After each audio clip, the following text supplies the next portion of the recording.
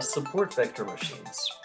Why do we care about these? Well, it's fairly intuitive how they work.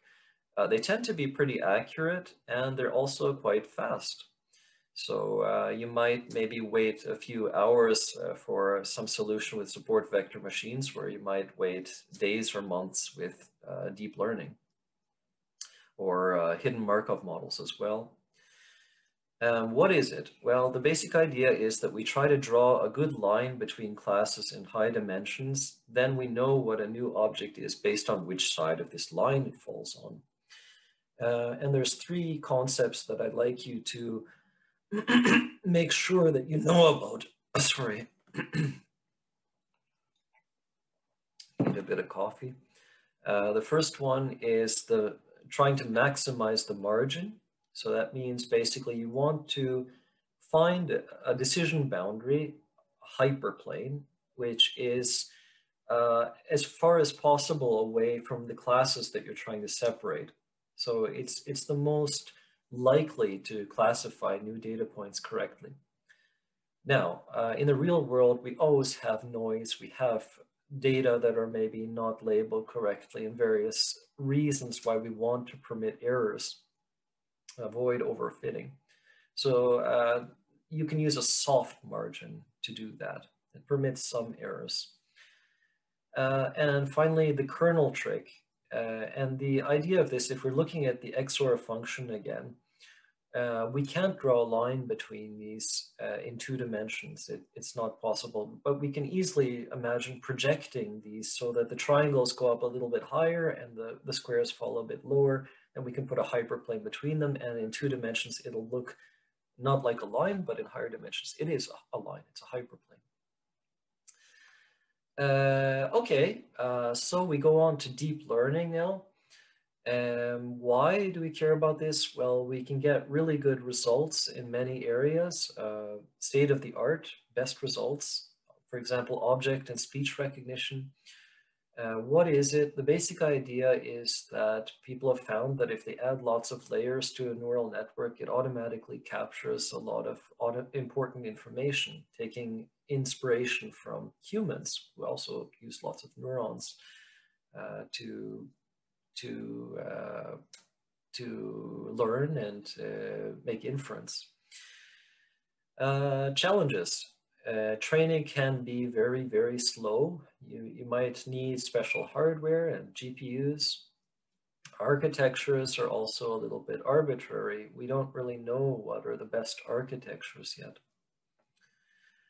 Convolutional neural networks are a very common type of deep learning network.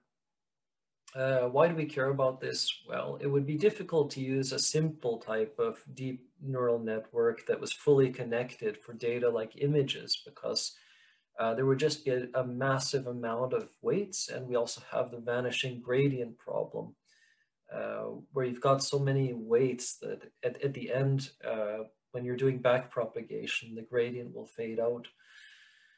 So what is a CNN? It's basically a regularized multi-layer perceptron, like a simple type of neural network, which is using some techniques like convolutions.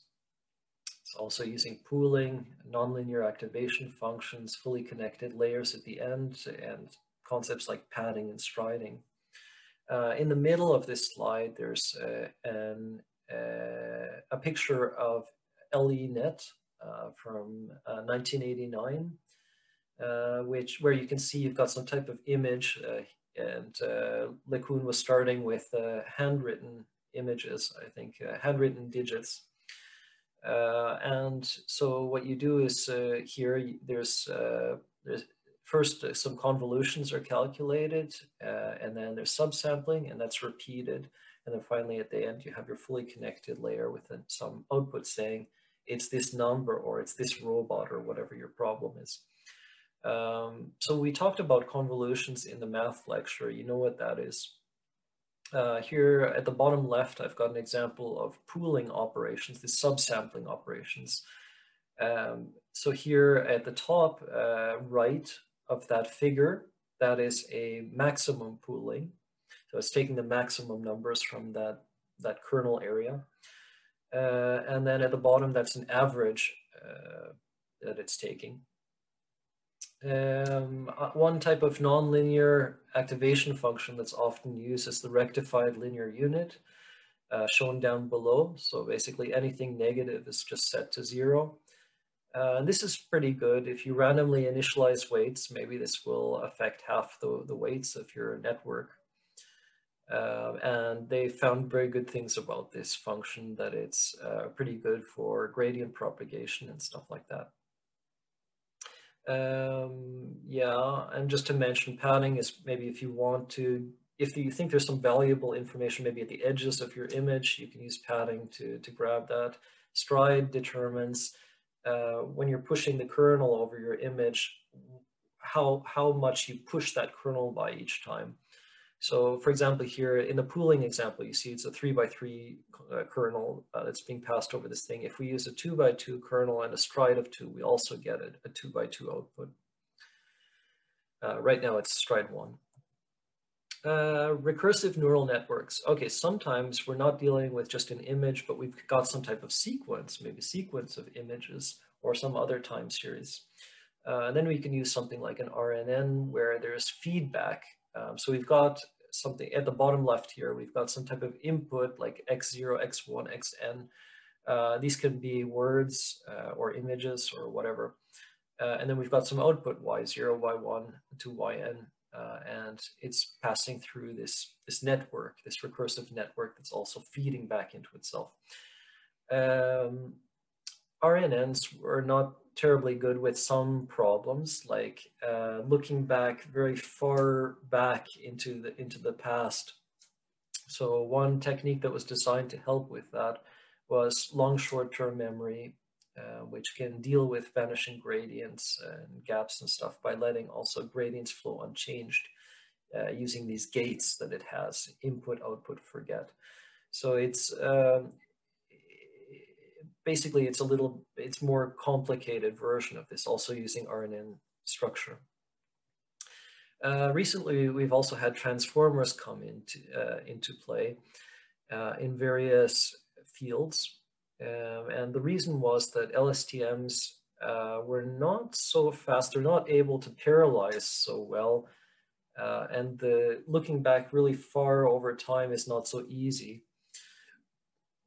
So what was transformers? The idea, I think, was basically that we don't even need to use this RNN structure. We can just use attention for a really good effect, and then we can massively parallelize our problem. It's an encoder-decoder structure.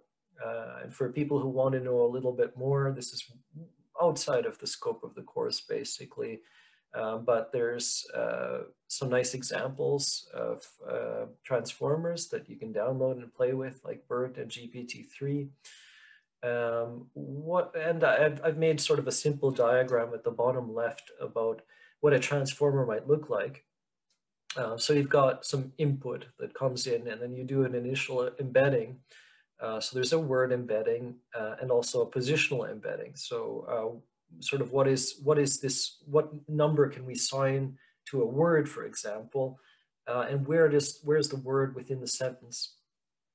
And then we've got encoder and decoder units. So a bunch of encoders, a bunch of decoders. And the encoders have a self-attention module and a feed-forward part.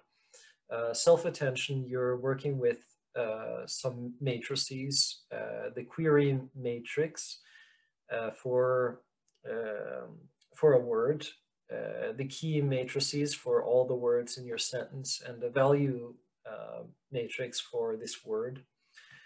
So I've shown sort of the basic calculation over there for one head, and then you also have multiple heads, so you're doing this for different words in the sentence. And you also have residual connections, so you can push forward the original values, and you also have normalization. So here, there's also a sentence here, an example: the robot and its wheels. So attention will help you to understand that it's is referring to the robot. Another thing that's quite useful is to do clustering. Why would you do this?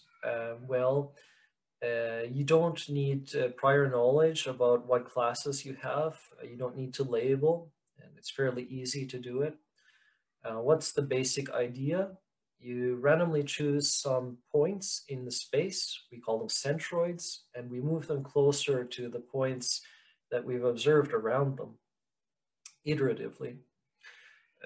Challenges, one trick is always, what do you choose for the value of k? And how do you know at the end that you have good clusters? And also, what do the clusters actually mean? In an interaction with a robot, you actually need to sometimes know what this cluster of behavior, maybe it's stuff that the human is doing, what does it actually mean, so that the robot can give some type of meaningful response. Centroid initialization, for those who want to know a little bit more, you can take actually existing data points randomly, or you can actually generate some points in your space. So, who wants to go a little bit deeper into SVMs? Okay, that sounds like a yes to me. Then we'll go on. Maybe one important thing to say about SVMs is that the normal vanilla SVMs are two class. So they work with two classes. There are multi-class formulations. Anyway, most people use two class SVMs, and you arrange them typically with 1 versus 1 or 1 versus all configurations. So I've shown a little example at the bottom left here for 1 versus all for just the first class, this purple square. If we use 1 versus all, we have one decision boundary. If you use 1 versus 1, then with 3 classes, you'll have 1 between the purple and blue square and 1 between the purple and yellow square. So 1 versus 1 will give you more decision boundaries, and it usually gives you higher accuracy, but it takes more time. Live SVM is a very nice implementation of SVMs. Sorry, also just to mention that if you want to do anomaly detection, you have one class SVMs, which you can use. Live SVM, they recommend that if you don't know what type of SVM you're going to use, you can use an RBF kernel CSVM, which can deal with nonlinear problems. So that's, I think, pretty good advice. And if you do that, then you have two parameters, C and gamma, which describe the cost and influence of cost of errors and influence of the support vectors. These determine also if you have overfitting or underfitting. And to find them, you can do a grid search. New SVMs are also quite common. C is often seen sort of as an arbitrary value, whereas new is a little bit more meaningful. But they're both good. So let's look at the math for anybody who's interested.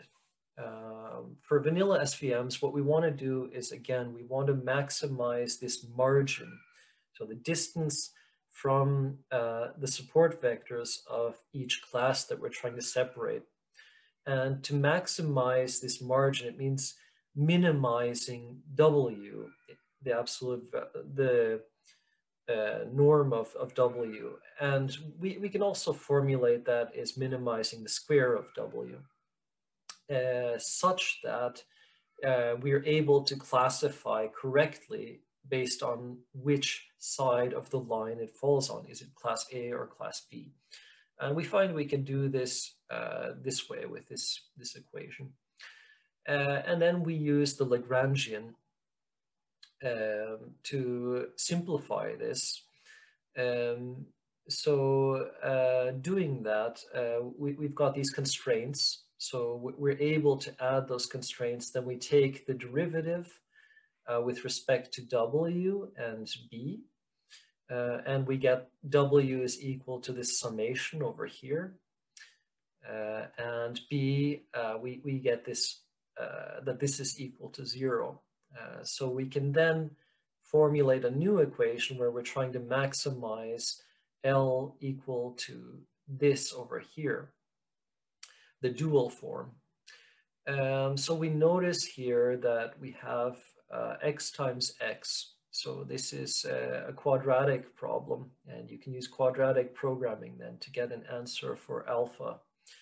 So alpha is our Lagrangian term, if you remember. So you get all the alphas, and that gives you also W and B. And then to classify some new data point, then we can look at the sign of Wx plus B, which is the sign of this alpha Yx plus B. We can, of course, use the kernel trick. So you can replace this inner product xi, xj with some kernel, where I mentioned that RBF, radial basis function, is very common, which is shown over here. And you can remember, well, you might not know, you might know or you might not know, but we have these terms C and gamma. So gamma is defined as 1/2 times the squared standard deviation. And then, of course, you can make these equations more complicated in various ways. It was just a simple example. Okay, cross-validation going on. Now you want to evaluate, you want to train and test. So why do we do this? Well, if we use a large training set, if we partition a lot of the data as training data, then we get better accuracy for our system. We get a stronger system. If we use a larger test set, though, we get a better idea if the system is good or not. So why not do both? And the way you can do that is just to split the data into k folds. Then we use each data point, each datum, to test once and to train k-1 times. The extreme example of that is leave one out cross-validation, which I used to do really a lot with SVMs because SVMs are fast. But nowadays, I guess, it takes quite a lot of time to train, so people are not maybe using it always. Some recent developments. Okay. Well, there's really a lot going on in this field, but recently there's been some results related to esports with AIs, which are playing really well and beating human opponents. We've also got a result about predicting protein shape, where AlphaFold won a competition, and they did really well, so that in the article I read, somebody was saying that this problem is basically solved. So that sounds really great, really exciting. So thanks so much for listening. That's it for today. See you next time. Hej då.